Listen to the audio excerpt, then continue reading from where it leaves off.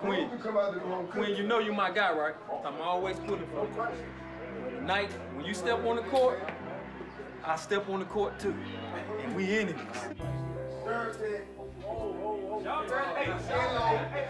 only 2 games that matter. It's the North Carolina game at Duke and the Duke game that's at North Carolina. When we wake up on game day, there's a knot in my stomach. We've been up since 6 a.m. this morning watching recorded Duke-Carolina games. I watched the Rivers shot about 15 times. Yeah. Rivers on his own. Yes, at the buzzer! Doc Rivers, stay out of North Carolina. Yeah. Stay out of North Come Carolina. down here and see his son hit another game winner. The Blue Devils win 85-84. Nothing better than North Carolina and Duke. It is the best rivalry in all of college basketball. It's amazing to watch. I've never seen anything like it. Hall of Fame coaches, great players, and usually so much at stake. And that's it. Carolina's won it. And the secular religion for this part of the country is college basketball. And whoever wins this game is gone for at least a week. Can you imagine what it would be like around here if people didn't have it? It would be terrifying.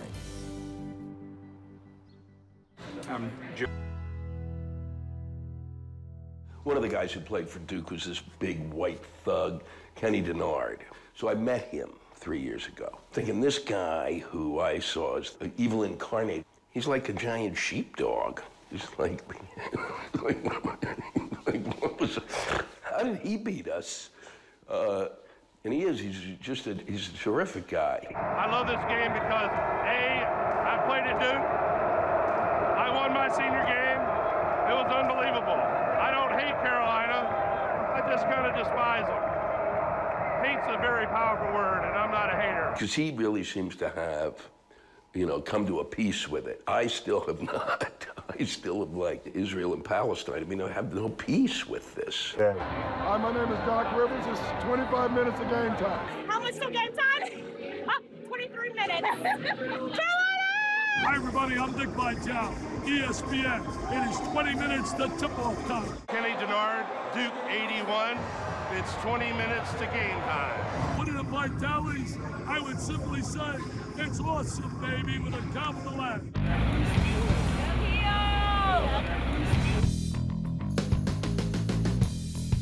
I cover college football, I've covered Major League Baseball, covered college baseball. The excitement for this rivalry is always like no other. I mean, not only do you have the excitement in the arena here itself, but you also know the build-up that's going on outside. I don't care where you at, where you sitting at. If Carolina and Duke playing, you trying to find a TV.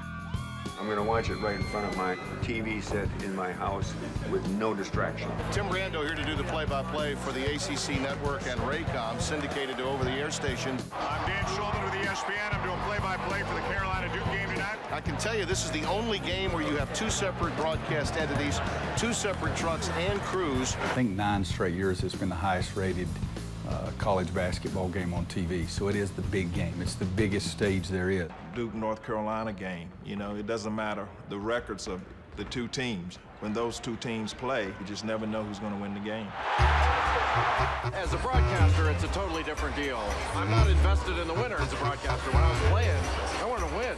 And I wanted to win this game because North Carolina was so good that it said something really good about us if we could win this game. It means a year's worth of bragging rights. Even if we lose, it's great to go to work and, you know, take the junk that everybody else is talking. After the game, everybody wanted to talk.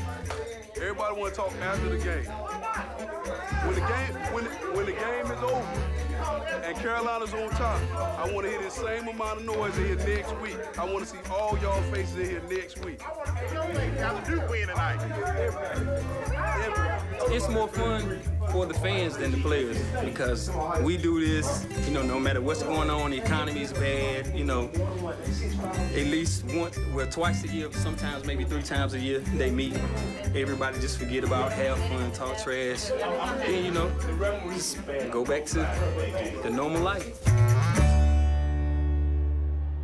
This is a rivalry that in so many years and has such a long history.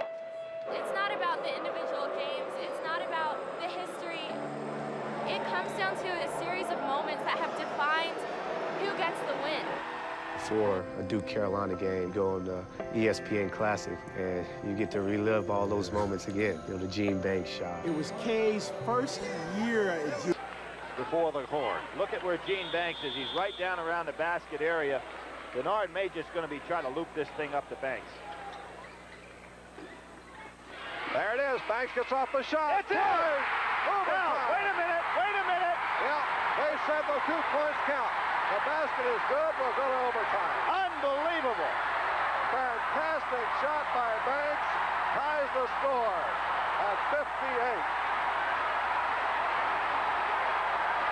Banks broke perfectly for the pass. Give Kenny Denard credit for being able to hit the open man. Some kind of play. All right, listen to this crowd.